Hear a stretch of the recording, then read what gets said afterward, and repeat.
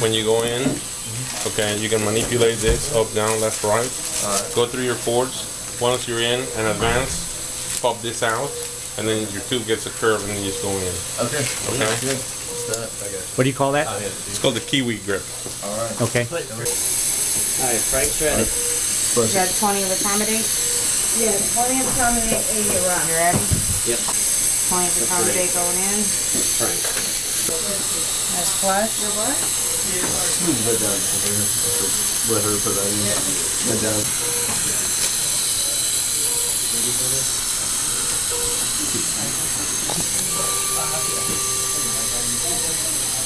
There's your course, man. You got cords.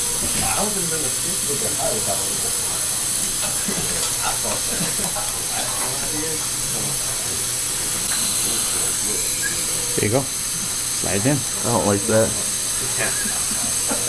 Rock it a little bit. There you go. Push it on in. All right.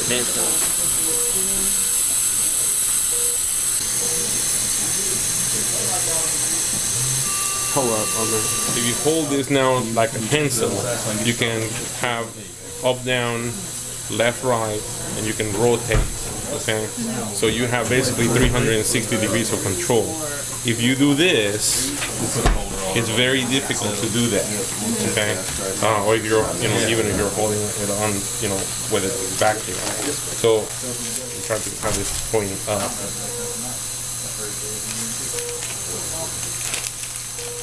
Okay. So once you go through your cords, okay, and you're in. So you keep your view though. You keep your view. Yeah. And then you're gonna have to release that, and then you're right, and it becomes somebody's gonna have to hold the stylet, and they hold the stylet, and then you now use the hand that you would normally feed the tube through to feed your tube. As your tube feeds, though, you may get stuck.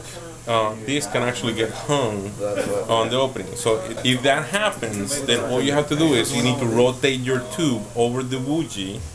So you're going to 1 o'clock, from you're at 12 o'clock right here, you go to 1 o'clock and then you try to feed. Or you can go the opposite direction. But if the tube hangs over the bougie, you just rotate your tube. Kind of like when you're doing a central line and you can't go through the wall, and you kind of just, you spin it a little bit to kind of drill through. Same thing. If you're getting hung, spin a little bit, and that'll help you, pass the tube. So what I mean, in the event that you can't see the cords, you're using bougie because of the blinds. Yeah, if you can't see the cords, if you're doing it blindly, it would be just like doing it blindly with an empty tube. You put your tube, your bougie up where you think it is. You feel your cords, you feel the rings, and once you're in, you're still gonna do the same thing. You're still gonna have somebody hold the bougie as you advance your tube. Right. Okay. And you get. But if you can, the ideal thing is you see the cords, you see the bougie pass through the cords.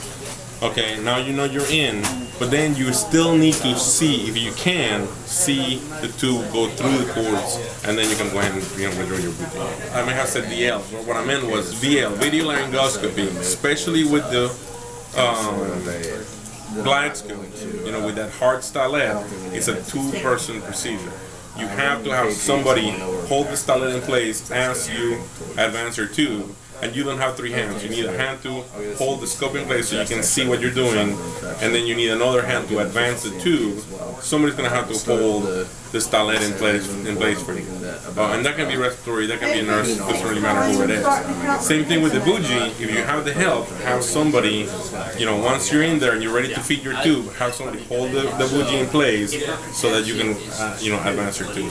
Can you do it by yourself? Yeah, you can. Especially if I'm doing direct laryngoscopy, I'm seeing, I pass my bougie, I know I'm in the right place, and then I can go ahead and feed over it.